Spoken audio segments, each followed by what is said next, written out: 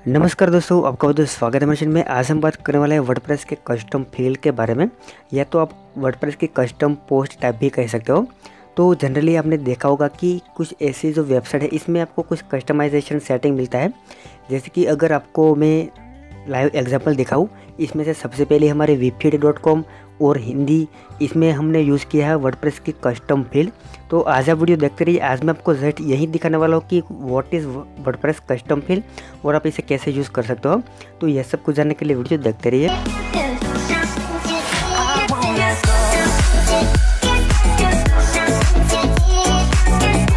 तो देखिए, जैसे कि मैंने आपको पहले बताया, इस तरह से आजकल के ज़माने में वर्डप्रेस में आप जस्ट ब्लॉगिंग ही नहीं कर सकते, वर्डप्रेस में आप चाहे वो कर सकते हो। जैसे कि वर्डप्रेस का आप एडवांस में भी यूज़ कर सकते हो, जैसे कि बड़ी बड़ी वेबसाइट यूज़ करती है। तो सबसे पहले हम देखते हैं कि वर्डप्रेस में कस्टम फील्ड टाइप क्या होता है, यानी कि वर्डप्रेस में कस्टम पोस्ट टाइप आप दो तरीके से कह सकते हो। तो इसमें से सबसे पहले आप देख लीजिए webfeed.com हमारी वेबसाइट है। इसमें आप देखोगे तो आपको ढेर सारे कस्टमाइजेशन मिलेंगे, यानी कि आप देखिए पर्सनालिटी और सेलिब्रिटी की इन्फॉर्मेशन हम अपलोड करते हैं। तो जैसे कि आप देख सकते हैं कि क्या हर पोस्ट में हमें ये पूरी इन्फॉर्मेशन को एडजस्ट करनी पड़ती है, यानी कि इसकी बायोग्राफी, इसके बाद सोशल मीडिया अकाउंट, इसके बाद कुछ पर्सनल इन्फॉर्मेशन वगैरह आप देख सकते हैं। तो ऐसा नहीं है, इसमें यूज़ करना पड़ता है वर्डप्रेस की कस्टम फील्ड। तो इसमें क्या होता है, सबसे पहले बैकएंड में देख लीजिए। मैं आपको सबसे पहले बैकएंड दिखाता हूँ ताकि आपको आसानी से समझ में आए कि what is WordPress custom field. जैसे कि देखिए, मैं पोस्ट पे क्लिक करता हूँ, ऑल पोस्ट पे क्लिक करके एक में पोस्ट ऐड करने की कोशिश करता हूँ, तो आपको आसानी से समझ में आ जाएगा कि वर्डप्रेस में कस्टम फील्ड क्या होता है। जैसे कि देखिए, मैंने ऐड पोस्ट पे क्लिक किया, तो अब आपको एक पोस्ट के अंदर ऐसे ऐसे फील्ड मिलेंगे जो कि आपके जनरली, यानी कि जो आपकी कॉमन पोस्ट होते हैं, इसमें आपको नहीं मिलेंगे। जैसे कि देखिए, टाइटल और पोस्ट की जो आपके कंटेंट आपको दिखा देगा, लेकिन नीचे आप स्क्रॉल करके तो आपको आसानी से समझ में आ जाएगा कि वर्डप्रेस में कस्टम फील्ड क्या होती है। जैसे कि देखिए, मैं नीचे स्क्रॉल करता हूँ, तो इसमें से देखिए सब नीचे आप जब जाओगे तो आपको दिखा देगा। देखिए, सबसे पहले आपको एक ऑप्शन दिखा देगा, आपकी वर्डप्रेस में ऐसा ऑप्शन नहीं होगा, कवर। इसके बाद नीचे आप स्क्रॉल करोगे तो सभी सोशल मीडिया अकाउंट, इसके बाद नीचे आप जाते होगे full name, nick name, profession, as वगैरह। तो पूरी इन्फॉर्मेशन जैसे मैं यहाँ पर लिख के पब्लिश करूँगा तो ऑटोमेटिकली ऐसे फॉर्मेट में कन्वर्ट हो जाएगी। तो इसे कहते हैं वर्डप्रेस की कस्टम फील्ड।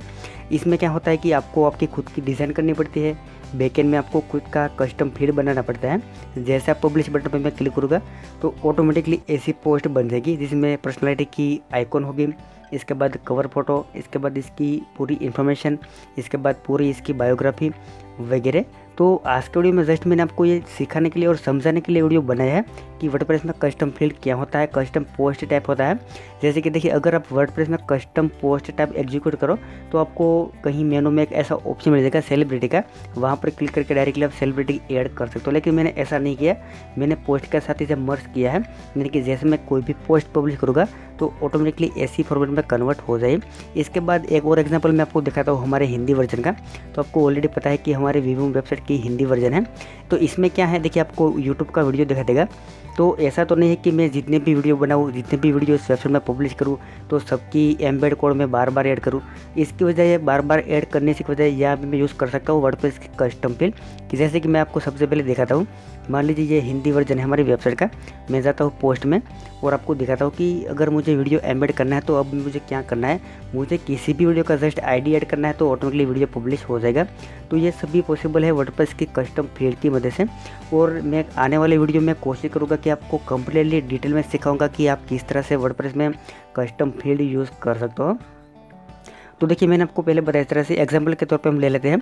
जैसे कि मुझे कोई भी पोस्ट लिखनी है, पोस्ट के अंदर मुझे मेरी यूट्यूब चैनल का वीडियो एम्बेड करना है, तो मैं क्या करूँगा, बार बार मुझे तो कोड ऐड नहीं करना है। तो मैं क्या करूँगा, सबसे पहले पोस्ट लिख लूँगा। इसके बाद मैंने वर्डप्रेस की कस्टम फील्ड का यूज़ करके एक अलग से ऑप्शन बनाया नीचे, वीडियो बिल्कुल पोस्ट के नीचे, वहाँ पर लिखा है वीडियो और इसके अंदर लिखा है एंटर यूट्यूब वीडियो आईडी। तो मैं जाऊँगा यूट्यूब में और आईडी कॉपी पेस्ट करूँगा तो आसानी से किसी भी पोस्ट में वीडियो शो होगा। तो ये बिल्कुल सिंपल आसान मेथड, इसकी मदद से आसानी से आप वर्डप्रेस में यूज़ कर सकते हो वर्डप्रेस की कस्टम फील्ड। तो ये बिल्कुल आसान है। आने वाले वीडियो में मैं आपको सिखाऊंगा प्लगइन की मदद से कि किस तरह से आप अपनी वर्डप्रेस की वेबसाइट में कस्टम फील्ड का यूज़ कर सकते हो। इसकी मदद से आसानी से आप अपनी वेबसाइट को एडवांस बना सकते हो। तो जैसे कि मैंने आपको दो एग्जांपल दिखाई है, आपको आसानी से समझ में आ गया होगा। सबसे पहले मैं आपको दिखाना नहीं चाहता क्योंकि ज़्यादातर ये होता है कि कोई भी यूज़र, कोई भी वेबसाइट का ओनर वेबसाइट के बिहाइंड द सीन नहीं दिखाता, लेकिन मैंने ऐसा नहीं किया। मैंने आपको जस्ट दिखा दिया कि मैं आने वाले वीडियो में आपको सिखाऊंगा किस तरह से वर्डप्रेस में आप कस्टम फील्ड या तो वर्डप्रेस में कस्टम पोस्ट टाइप का यूज़ कर सकते हो। तो यह सब कुछ जानने के लिए आपको हमारे चैनल के साथ कनेक्ट रहना पड़ेगा, आने वाला वीडियो आपको देखना पड़ेगा। तो आने वाले वीडियो देखने के लिए आपको हमारे चैनल को सब्सक्राइब करना पड़ेगा। तो अगर आपने अभी तक हमारा चैनल सब्सक्राइब नहीं किया तो सब्सक्राइब कर लीजिए और इस वीडियो को लाइक और शेयर कर दीजिए, ताकि मुझे कॉन्फिडेंस मिले कि आने वाले वीडियो में आपको डिटेल में, चाहे जितना भी बड़ा वीडियो में आपको डिटेल में सिखाऊंगा कि किस तरह से वर्डप्रेस में आप कस्टम फील्ड का यूज़ कर सकते हो।